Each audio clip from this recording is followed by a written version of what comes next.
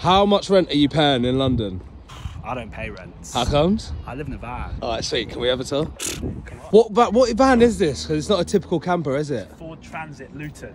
Oh, it's three-seater. I decked the roof to use it as a stage to take to festivals. The goal is to get to as many festivals as possible. Solar panels on the roof. Yeah, renewable. Self-sufficient. Exactly.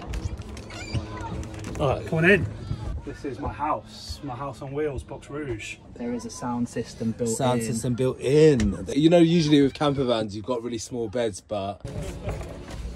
So that's...